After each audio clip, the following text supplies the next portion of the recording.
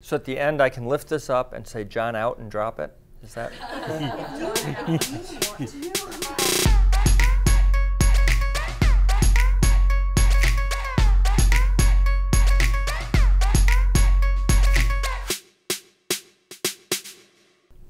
Hello, I'm John Grunsfeld, NASA astronaut. And I'm Ed Rezac, EVA engineer for the Hubble Space Telescope project at Goddard.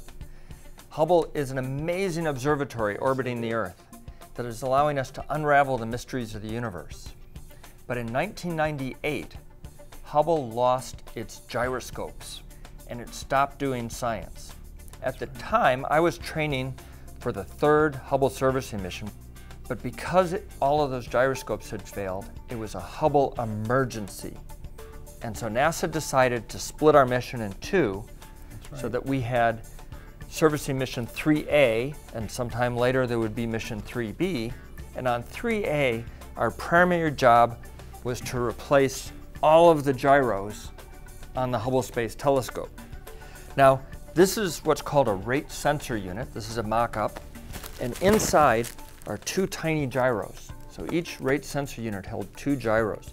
So we went up there to replace this, and just like all the other items on Hubble, it has bolts that are a standard size, and the doors open and close on Hubble so that we could open the doors and go inside, take out the old ones, put in the new ones, and it's really easy, right?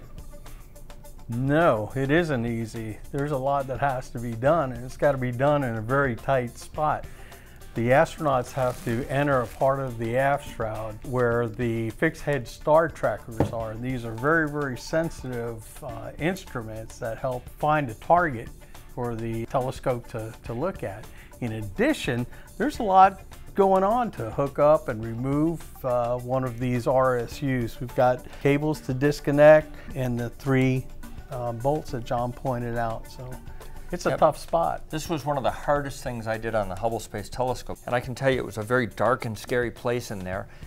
Not because space is dark and scary, but because we were told if we bonked into the star trackers or we hit the side of the telescope, we could break the Hubble. And rule number one was don't break the Hubble. Telescope. Yep. And the astronaut had to enter on your back and be, let's see, Steve held you by the feet, didn't he? I inserted Steve. That's right. Who's 6'2", into the telescope. And well, those long arms came in handy. Yep. He's got to reach up over his head and between the fixed head star trackers to access the cable disconnects and to get a socket on these bolt heads. So it was tough, but we were successful on that mission. We also put in a newfound guidance sensor. We changed out one of the transmitters.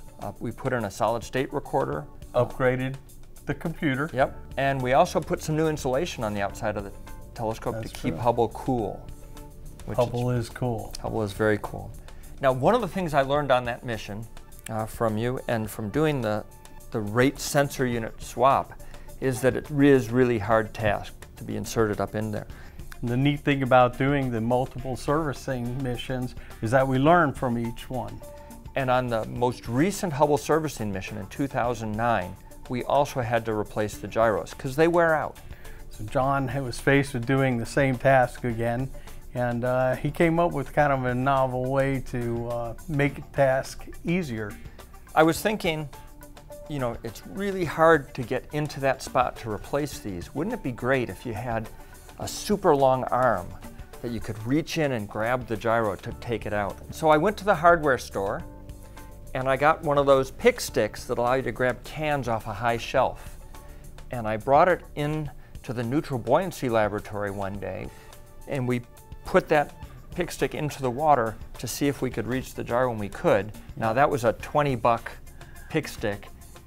But because of that, it inspired a new tool. It did, and that was, I call those pet rock moments. Because you see something and you go, well, why didn't I think of that? But it was a beautiful idea. So we took the concept and we built the RSU changeout tool.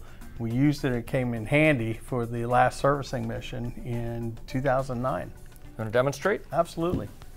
Okay, so this is the handrail that I had to grab that was so hard, but now Lock it on.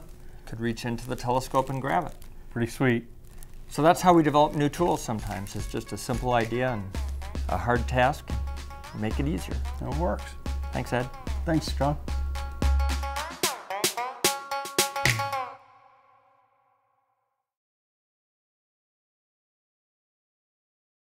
Hello, I'm John Grunsfeld, NASA astronaut. I'm Frank Ceppolina, and I'll never retire. Should we do that one over? Yep. Start over.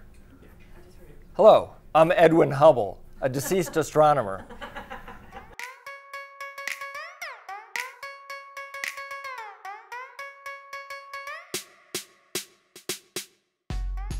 Got that out of your system now? I did.